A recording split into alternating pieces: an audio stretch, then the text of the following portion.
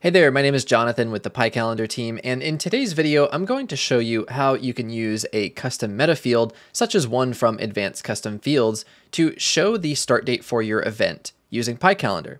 So normally in PyCalendar, and as you can see in the example on your screen, all of these posts have a start date and a start time set via the PyCalendar meta options right here.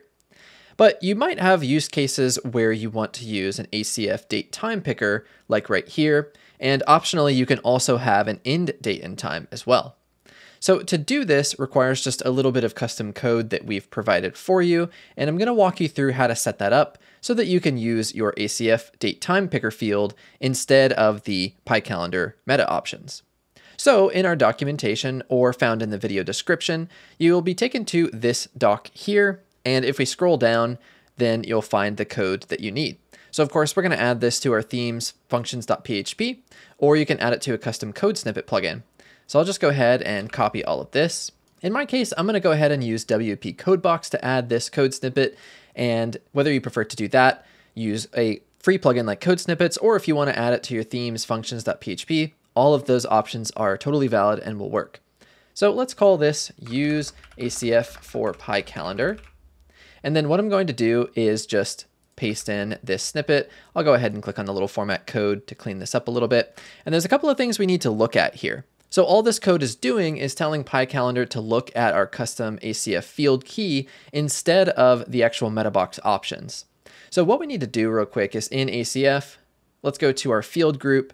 And what we'll do here is figure out what is the name of the field we want to use. So again, remember I've mentioned a couple of times now that these are date and time picker fields because PyCalendar needs both a start date and a start time.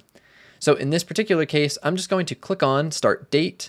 And what that will do is copy it to my clipboard. And what we need to do is just go ahead and replace this custom event start here. And what this is saying is that if this key exists, then it's going to use this information instead of the PyCalendar fields. Now, what we need to do is just simply scroll down, and for our start date and time, we again just need to go ahead and replace that. And then for our end date and time, we just need to go ahead and change this to end date like so. Now we can go ahead and save, and we can turn this snippet on.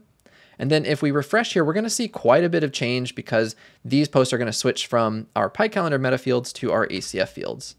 So there we go. There is 2 of the posts. So if we take a look at this local art exhibition, we can see that it's set to July 18th to July 22nd. So let's view this post. We will simply edit this, and there it is right down here. So July 18th and July 22nd. So in the case where you already have ACF fields for your events and you prefer to use those over the PyCalendar meta options, then this tutorial is going to help you do so. If you have any questions, please feel free to reach out to us or visit our website at pycalendar.com for more information. Thanks so much for watching, and I'll see you in a future tutorial.